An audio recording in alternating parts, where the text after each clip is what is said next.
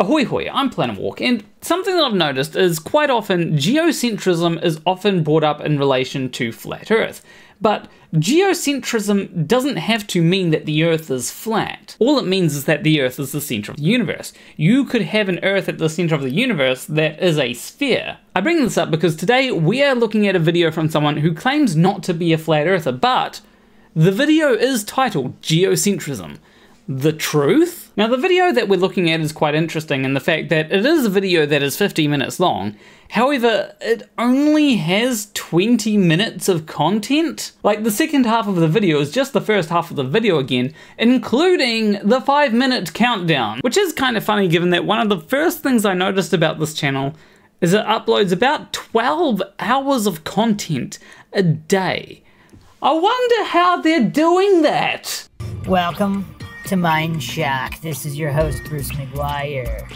Today, it's Flat Earth story time. People have asked me, obviously, whether or not I am a flat earther or advocating flat earth. Obviously not. I just use flat earth debates as a great educational tool for developing logic and reason. Well, if people are thinking that you're a flat earther from that, you're probably not using very good logic and reason. I do agree that flat earth is an interesting jumping off point for certain topics, but one thing that I do try to make known is that I'm not a flat earther, and it seems to be pretty easy to do. The only thing that really leaves people confused is my channel name, Planetwalk, and I wasn't thinking about flat earth when I came up with that one. I didn't even know what flat earth was. Also, I suppose people are confused about my gender as well.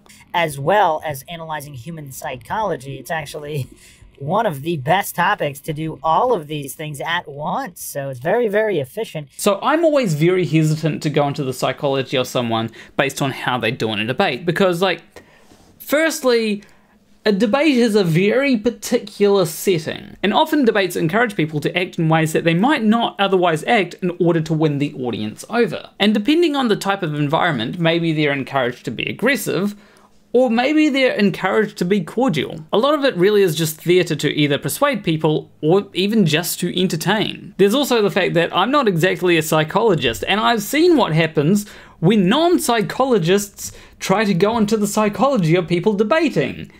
You have people from both sides trying to declare that the person from the other side is insane. So, I used to be in academia once upon a time, a quackademia, whatever you want to call it. So I'm very curious as to what this person did, because just saying, oh yeah, I used to be in academia and it's full of quacks, it doesn't necessarily mean that you should be taken seriously on that statement. And your reasoning for it is also quite important, because I see a lot of people try to say that, oh yeah, academia is full of quacks, but their reasons are just really vague, just, I don't trust them. Sometimes there is a little bit more specificity, like, I don't agree with them on this particular subject, so therefore they must be lying or something. But more often than not, it's left pretty vague or presented as a given. And yeah, no, obviously the dogmatic scientism was too much for me, so the cult-like mentality of so-called educational institutions, which of course are nothing of the sort. Okay, let's be honest here. What probably happened is you wrote a paper and it didn't pass peer review, and now you're salty about it. Or something like that. From what I've seen, academia is quite welcoming of criticisms. However, an important thing is you have to know what you're talking about, otherwise your criticisms will be dismissed. Very, very astute observation on how indoctrination facilities basically edumacate the genius out of children. Various studies, of course, support these findings that children enter kindergarten or first or second grade with a lot of genius potential. I don't remember the exact percentages, somewhere around 80% are capable of being geniuses. And then by the time they're out of high school, that drops to under 5%. So I had a look for the study, and I couldn't find the study, but I could find people talking about it. And it starts out at 98% and then drops to 2% after high school. Now, one thing I find very important is it doesn't actually show that school is responsible for this decrease, because also it correlates with age. Now you might ask, well, if it's not school that's causing this, then what is it? And it could just be as you get older, there are factors that make you less creative. As you grow up, you get used to doing things in particular ways, and why would you change how you do it if it's working for you? I think this is quite evident when you look at how different people treat technology. Younger people pick it up almost instantly. However, with older people, they will often be struggling, even though they should be able to theoretically understand it better. Quite a common sentiment amongst older people is a phone should just be able to make texts, calls, and nothing else. This is because a lot of the newer things added to phones seem unnecessary when you've gone your whole life without them. However, while some people might find it confusing, there are a lot of people that enjoy the benefits of having a search engine, a music player, and a calculator all in your pocket. I don't think this is a function of whether you went to school or not, but more, how much are you used to how things used to be? And I think this is the best way to illustrate the point of, as you get older, your creativity goes down because you're used to how things are. You don't have to innovate new solutions or anything. Obviously, other factors as well. I mean, artificial flavoring, sugars, sodas, all just the poisoning from the air, food, water, etc. I mean, that's just speculation. I don't know how many times I've heard people talk about, you know, they're giving us sugars, they're giving us soda, and it's turning the friggin' frogs gay. I will never tout any kind of degrees as evidence of anything I am saying being valid, because to me, that's the fastest way to seed an argument, is to bring up, oh, well, what degrees do you have? Oh, what are they in? So, of course, a PhD doesn't inherently mean that you're correct. You can have a PhD and be incorrect. This has happened. There have been many cases I've heard. But if I am going to trust someone in an argument, I am going to trust the person who has actually studied it over the person that has just Googled it. As a general rule of thumb, if someone has a PhD in something, they probably know more about that topic than the average person. As if there aren't several different PhDs in on every single topic disagreeing with each other. So clearly the PhD itself is not any kind of metric of who is wrong, who is right, or what is valid. Hold on, I thought you were saying that academia has too much dogma and is like a cult, but now you're saying that they disagree? This is why I have a hard time taking anybody seriously when they say that academia is evil and full of quacks, because they often contradict themselves like this. Anytime somebody is just that desperate and insecure, they have to drop, oh, I got a degree in such and such from this indoctrination facility. And they're that insecure, is that their subconscious just waving the white flag then and there. I mean, if someone who hasn't done any proper research on something is going to tell someone who has a degree in something that they're wrong about the thing they have a degree in, then I think that's a valid point to point out that they've got a degree. Like if someone's came up to me and said, you said that programmers don't program by typing out zeros and ones, but a computer operates on binary, so therefore you would have to program in zeros and ones, so you must be wrong. I would explain to them that I took a degree, and I've done plenty of programming even outside of that degree. So I know that you don't have to type in binary in order to be able to do programming. It's not that I would feel like I'm under attack or anything, I'd just be thinking, hey, I know a little bit more about the subject than you do. Just because you went to a particular indoctrination facility, that doesn't mean other people aren't capable of executing scientific experiments. Possibly even more valid than the ones done at indoctrination facilities specifically funded for certain purposes. But the difference between someone doing an experiment at a university and a random person doing an experiment is that there are more checks and balances at a university when your work has to be peer-reviewed. Peer review isn't perfect, but it does help weed out the quacks. There's just so many goofs running rampant in the chats and the comment sections that just don't understand these very simple concepts. They haven't obviously looked at any of the Introduction to Logical Fallacies videos I put up on various different fallacies, including appeal to authority. So there are a lot of people I find that use logical fallacies incorrectly to try and dismiss their opponent's argument. Appeal to authority, I think, is actually a pretty big one, where people will say, oh, well, you're just using appeal to authority, that's a fallacy. When sometimes it might be, hey, there are a lot of people that are knowledgeable on the subject, and they probably have a better idea about it than you do. Like if on the subject of flat Earth, I say, I'm going to trust the pilots, the meteorologists, the surveyors, the scientists over a random guy that has supposedly done his research, that technically is an appeal to authority. But the point that's being made there isn't that, hey, all these people must be right, it's that all these people that know what they're talking about agree that you're wrong.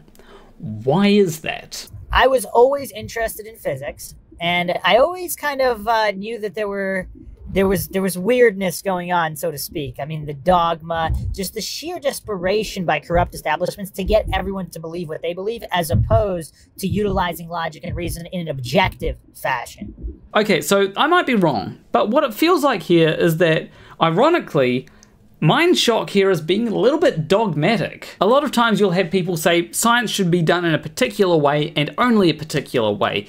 You see this quite a bit with flat earthers. They'll say something like, if you've got an independent variable, then the person doing the research must be able to manipulate the independent variable. Or they'll say something like, if you're doing an experiment, then there must be absolutely no margin of error whatsoever, despite the fact that that is literally impossible. If I had to guess, and let's be real, I have to do a lot of guessing when it comes to mindshock because he is being just extremely vague. But if I had to guess, I would say that he probably has an issue with the lack of formal logic or something in science. That's actually quite a big pattern when it comes to people that talk about fallacies. They want everything to be based on formal logic, which, in my opinion, is kind of dogmatic. Especially when you consider that we've got really good theories like Einstein's theory of relativity, which science would never be able to prove is what's happening, but it's pretty accurate. Like, if we were to try and show Einstein's theory of relativity being true using formal logic, we could say, okay, P, which is Einstein's theory of relativity, therefore Q, something like gravitational lensing. We see Q, but just because we see Q doesn't mean that we can say that P is true. But science will go, okay, well, seeing as P predicts all this, and all this happened, we should probably regard it as true until something better comes along. But that's my guess. I don't know if it's his actual position. He's being quite vague in this video, which, you know, is a problem in and of itself, but, you know, I've been rambling for quite a while now. The goofs don't realize the textbooks are always changing. Just go back 10 years, 20, 30, 40, 50. And there's this collective narcissism. Oh yeah, they were wrong and inaccurate before. But everything being taught now, everything in the book now somehow has to be reasonably accurate or relatively accurate or even completely accurate. Well, the point of the textbooks changing is that new information has come to light. The fact that they do change does mean that it's not dogmatic. I'd rather things be corrected when they're shown to be wrong rather than continuing to peddle misinformation. Isn't that what we all want? It's a weird collective narcissism that goofs have to pretend that we're living in some kind of magical time where experts or authorities or scientists can't be completely and utterly wrong about many different topics. I mean, there are people that use that kind of reasoning to dismiss things like the globe, saying that, oh yeah, all these scientists must be wrong, even though that everything that our modern world is built upon the notion that Earth is a globe. If you remove that as a foundation, then we can't have modern technology. The same goes for quantum mechanics. You say that quantum mechanics are wrong, then technology shouldn't work. So that was always kind of in the background. Obviously, the younger I was, I didn't really... I couldn't really elucidate that in those terms. There was just always something fishy about it when teachers couldn't explain, and there was just a desperation just to believe the book. Like, the book can't be wrong. Just believe the textbook. I mean, sometimes there are things that teachers don't know. I know that one of my teachers didn't know how to deploy an ASP.NET website. And so trying to get that information was extremely difficult. It doesn't mean that there is no way to be able to do that, it just means that the teacher didn't know. I mean, to be fair, he knew how to deploy it through Azure, but if you wanted to go with a different route, then he didn't know. But also, it is quite important to be able to, you know, read things like textbooks to be able to get your information, because if you just rely on your teacher, well, your teacher is a human, and humans can sometimes get things wrong. And all these ancient cultures or whatever, they must have been wrong about their cosmologies, about all their belief systems, and all of this. I mean, they didn't have access to the information that we have today. Had they known what we know today, then they might have believed something different. When you truly know something, if you truly know that it is a scientific position and not a faith-based belief or just blind faith in corrupt establishments, you don't have that level of insecurity. Sometimes it can be difficult to make a case for something. Like, if we try to talk about something that I know to be true, then I might have trouble making a case for that. It doesn't mean I'm wrong, it's just that the process of putting thoughts into words can sometimes be a bit tricky. Relativity itself, it just always seemed funny on the surface. Because I constantly reference a house of cards as an analogy for Einstein's relativity, special and general, where you're just building these house of cards and nobody wants to question the bottom layers, and they get all insecure and triggered when anybody wants to even look at those bottom layers to see if the theory holds up. What bottom layers are we talking about? Because here's the thing, relativity works whether you like that fact or maybe you're a scientist and are extremely annoyed at that. Like, here's a point that's been used so many times by now. If it weren't for relativity, then GPS just would not work. Does this mean that relativity has been proven? Of course not. You cannot prove something like relativity because science does not prove theories. And if you want to say, hey, I think that relativity is false, then cool. But we're gonna need something else that also works and explains everything that relativity does. At this point, I'm pretty sure scientists are actually going, yeah, we're pretty sure that there are flaws in relativity, but we don't have anything better at this moment. And everybody just has to hallucinate or just do all of this reverse engineering or post hoc fallacies involved in trying to make the pieces fit in order to make relativity true, by inventing dark matter, by invoking all of these assumptions and hallucinations and pretending they're true just to justify the faith in this theory. Okay, here's the thing about dark matter. We've actually found some of it. Not all of it, not even the majority of it, but we have found some of it. Basically, some of the dark matter turned out to be cold hydrogen, which we couldn't see because, as it turns out, cold stuff tends not to emit light. But anyway, we don't know what the rest of the dark matter is, so what's going on? Shouldn't we just ditch relativity? No, because relativity is the best thing that we've got at the moment. The only way to get rid of it would be to come up with something better, and seeing as it does work if there is dark matter, then it might be a good idea to see if there is dark matter out there. Whether we say that dark matter is real or relativity is false, there is something that we don't know that we need to find. Which, of course, Tesla tore to shreds right from the outset. I mean, Tesla also thought that you can't split the atom, and seeing as there are nuclear bombs and nuclear power generation, I mean, he was wrong on that. It's not as though just because Tesla disagreed with Einstein, that means that Einstein is wrong. Einstein's theories have held up. So it's very, very important to study the history of the science. It's not just about science, it's about the history of the science. Well, yes, it can give you a better idea of how things used to work, and maybe how that wasn't the best way of doing things. But it's not important to know every single detail. There's a lot of details in history. And we have more history every day. But when they were doing the new curriculum for both public education and for college curriculum, I don't remember the name of the organization, but the organization in charge of putting out the textbooks, they actually, Einstein was the consultant as to whether or not they should displace Maxwell and some of these other physicists that came before in favor of relativity. Now, I don't know how much of a gullible goof, how much of a coincidence theorist one has to be completely bereft of logic and reason in order to not understand what a conflict of interest is. So this is where I'd like a source, because I did try to find what he's talking about here, and I just couldn't find it at all. All I could find was one correspondence related to textbooks, which Einstein wasn't even saying this is what should be in the textbooks. It was just, hey, this guy seems like a good guy to write textbooks. But here's the thing, even if events did happen exactly as mindshock described, I don't see the problem with getting Einstein to help with that, as long as his theory has been accepted. Like, what's Einstein going to do? Is he going to trick everyone into believing his theory when it's already been accepted? Tell Einstein to come in and, you know what, Einstein, should we put you as true in the books? Or these other guys that are your competition? I mean, if his theory is widely accepted at the time, you're obviously going to put Einstein's theory as being true, whether or not you consult Einstein on this. At least with consulting Einstein, you can portray it accurately, which, you know, is kind of the job of textbooks, isn't it? So that was kind of my starting point when dissecting relativity years after first learning it and then just realizing it doesn't hold up. A lot of different scientists and mathematicians and physicists of all kind have spoken out against it. Yet, despite a lot of people speaking out against it, it's still a pretty good scientific theory.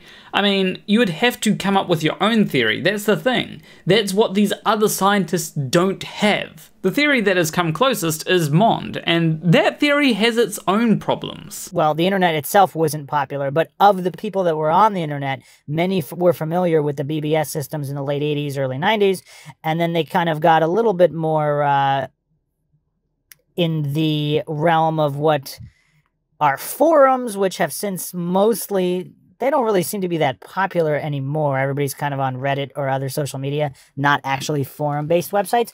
But there were a bunch of different science forums, and I was actually studying the ancients and, again, why they believed in a geocentric system. Okay, it took half of the video part of the video to actually get to geocentrism. That is 10 minutes, 15 if you include the 5-minute timer countdown. And if you want to say, oh, but your video didn't mention geocentrism until like 2/3 of the way into the video. It's not my fault, it's mindshock's fault. Blame him. Anyway, why did the ancients believe in geocentrism? Probably because they had no way to know that the Earth was moving. It'd probably take a lot of creative thinking to come up with something like that. And boy howdy, let me tell you about the schools back then and all the chemicals they were putting in the water. There were some pretty serious physicists discussing geocentrism. Not necessarily in that it was true, but if it were true, how would it work and how do we know the difference between geocentrism and heliocentrism? Because, of course, it is very difficult based on frame of reference without actually not just being in space outside of the Earth, but you would have to be so far in space as to observe both the Earth and the sun from an outside viewpoint. Well, the thing about frames of reference is there's no objective one. You can say that the Earth is moving from one frame of reference, but then have it stationary in another. Though with some frames of reference, weird mysterious forces suddenly appear for some reason. Especially if you're using a rotating reference frame, then you get all sorts of interesting things with rolling a ball on a roundabout. There were over 200 professors that were actually geocentrists, so they believed that the sun rotated around the Earth. Now, they didn't go into flat Earth or anything, so I guess everybody was still going by the globe theory. I mean, 200 professors is a tiny amount, and, you know, on the internet, people have anonymity. So people can say whatever they want about themselves, and many people won't check it. Like, I could say that I'm a pro jet skier. I don't even know if that's a thing, but I can say that I'm one. I could also say that I'm a professional voice actor, and that might seem a little bit more credible, but that doesn't mean that it's true. Though, if someone hires me, that would change that. There were over 200 of them. Now, of course, they didn't go public. I think 1 or 2 of them was public. Maybe that's a sign that they're not who they say they are, or maybe they're just joking around. Who knows? This is the internet, after all. And then, of course, years later, there was the documentary The Principle, which is about the Copernican principle and just assuming the Earth goes around the sun without actually having evidence for it. I mean, there's the fact that it makes fewer assumptions than geocentrism, and it's able to predict the orbits of planets a lot better than geocentrism can. When you consider the hard time that they had trying to make geocentrism work, something came along that was a lot better at predicting where planets would be. Obviously, people are going to go, hey, I think this one is more correct than what we currently have. The observations simply fit one model better than the other. I'm pretty sure that counts as evidence. Yeah, I was just curious to see all of these older, in their 40s, 50s, 60s professors who were actually geocentrists. Or at least claiming to be. I mean, I don't know, you could say they were all lying, but they were giving arguments and, you know, in early 2000s web-based formats, I mean, flash diagrams, etc.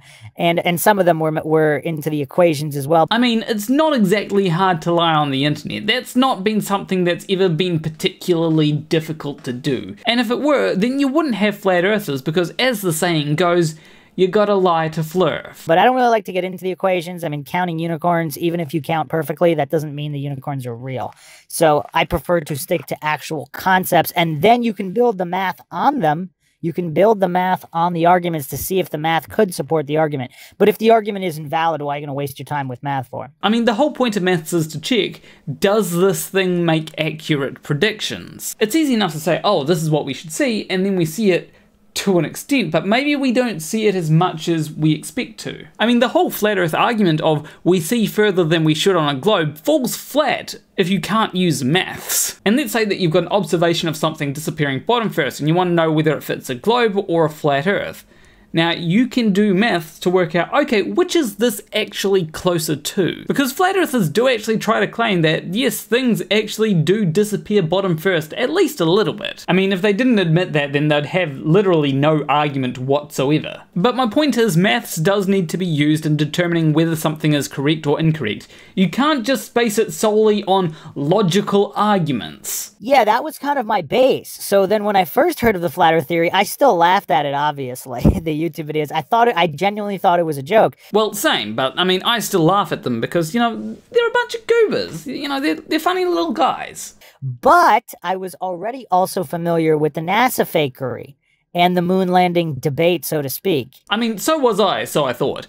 As time went on, I started to realize, oh, the evidence does point towards this happening. I actually found that flat earthers do often try to use moon landing denial to get people into flat earth because moon landing denial seems more plausible to a lot of people than flat earth. And if you find that someone agrees with you on something like that, then it's a lot easier to pull them in. But eventually I re-evaluated the evidence on the moon landing and realized, oh, actually, it did happen. If it didn't happen, then it should be super easy to fake, but even Hollywood struggles to fake it. That's the simple, this video has gone on for a long time and I want to keep things brief answer. I'll probably only go over a few more clips because, you know, this video is starting to get pretty lengthy. And then my dog ate my homework excuse when somebody asked for the telemetry data, they lost, what was it, almost 20,000 reels? Well, mistakes do happen. As much as flat earthers might like to pretend that they're all a bunch of robots, it turns out that they're not. They're humans. At least I'm pretty sure they are. I'm already deeply familiar with the geocentrism versus heliocentrism arguments going back several decades already. So I'm in a pretty unique position and I'm familiar with the fraud of relativity. Despite that, I don't think I've heard a good argument so far. What, there's a bunch of people on a web forum that said that geocentrism was right? This actually somewhat verges into the territory of not even being wrong, because they're not saying anything to be wrong about. It'd be like if I said, I think the Earth is a donut. Everybody likes donuts, and the torus shape, great shape, especially for a planet. Even though you'd be able to tell that I've got something wrong there, I'm not really saying enough to be able to point out exactly where I'm getting things wrong. That's what it kind of feels like with this guy. He is wrong, but he's not really saying anything substantive enough to be able to argue against. And the reason why it makes it hard is because they can always say, oh, I didn't actually argue for that, don't misinterpret me. And it's like, okay, well, what did you actually try to argue there? So really, I should probably change tactics. Here's my argument against mindshock. Geocentrism is false. The reason why? Satellites. But if mindshock somehow finds this video and says, oh, but don't you know, NASA fakes their satellites with balloons, I have enough plausible deniability to say, natural satellites, dumbass.